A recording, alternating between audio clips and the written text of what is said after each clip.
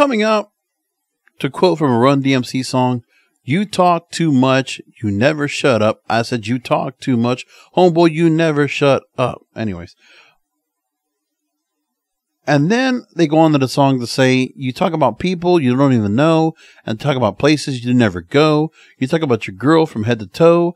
I said, "Your mouth's moving fast and your brain's moving slow." So, opening up to others without dumping your emotions to them and talking too much.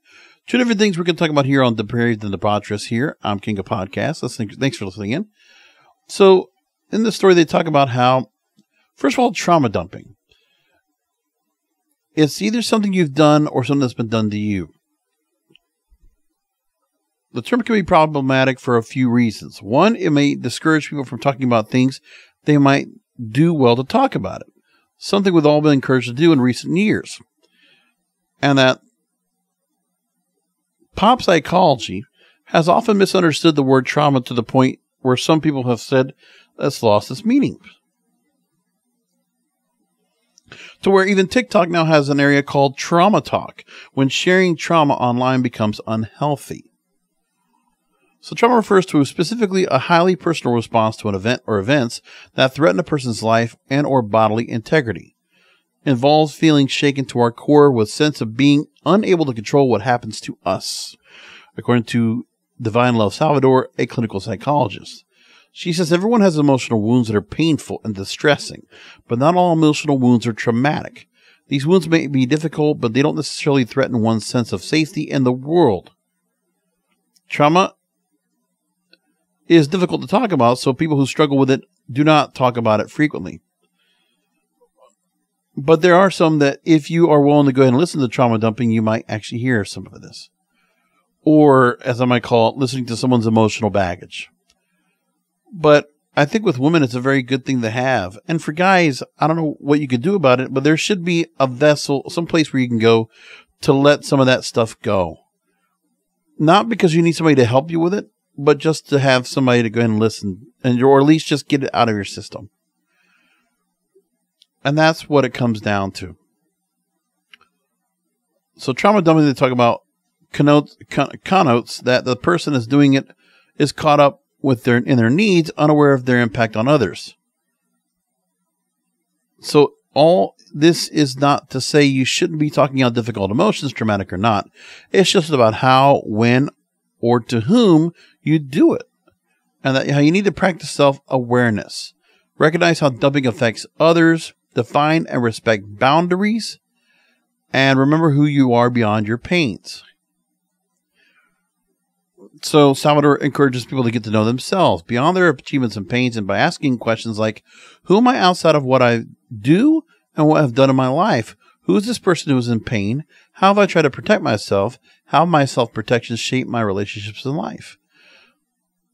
But some people need a little bit of that dumping, but it doesn't need to be something where if you're dumping that trauma out to somebody and it's not doing you any good and you're not improving yourself by getting it out of your system, well, then what happens to you then?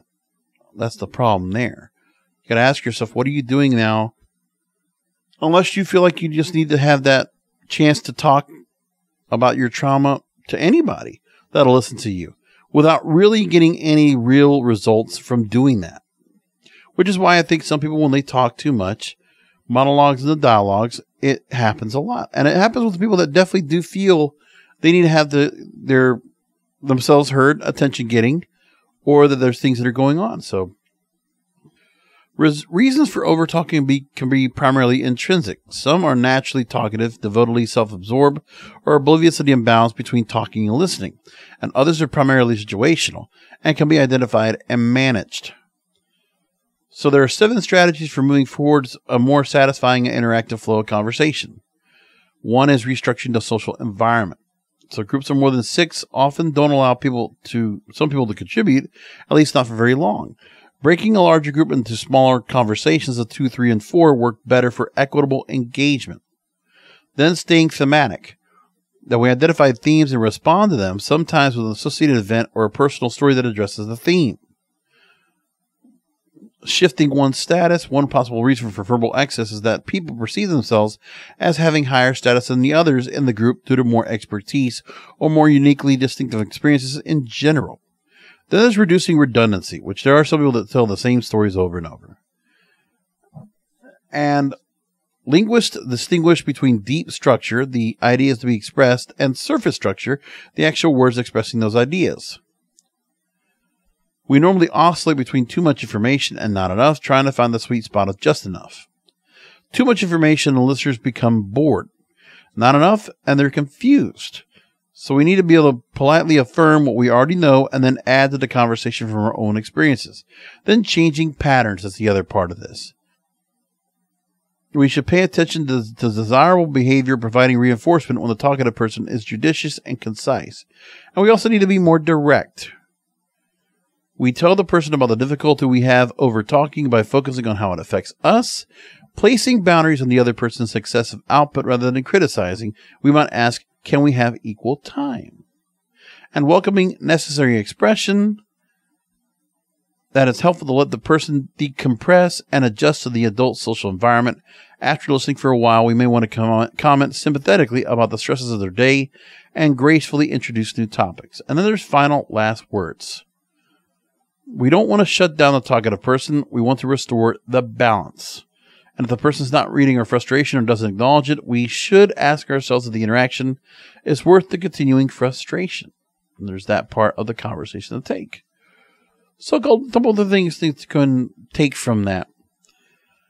That if you're opening the door for somebody to be talkative, or you're in a conversation where the person's being overly talkative, not that they can. And also, if you can't be the one that doesn't get to say anything at all, or you want to stay quiet, because then you're just stuff of confusion or mystery and things like that.